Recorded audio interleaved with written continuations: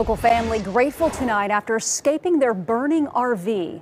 We told you about this breaking news this morning, and tonight that family is heartbroken. News 4's Bria Berry with new information.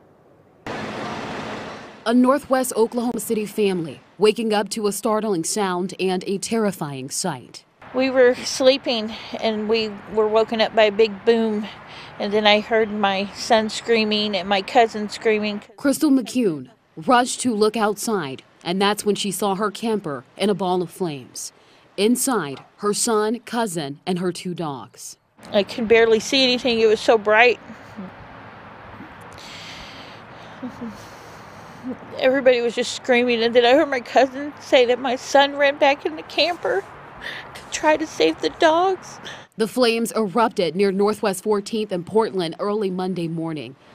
The Oklahoma City Fire Department responded and aggressively attacked the fire. Our first crews got on scene, went immediately in to make a search, make sure that there was nobody trapped. Crystal's loved ones made it out safely, but sadly, she lost one of her dogs, Zook. Everything was in the camper that I stored in there. Although the family is thankful to be alive, they are not sure what the future holds. I have to start all over and start saving up money again to get a new camper. Bria Berry, Oklahoma's News 4. The cause of that fire is under investigation, and the family has a GoFundMe set up. You can find more information on that at KFOR.com.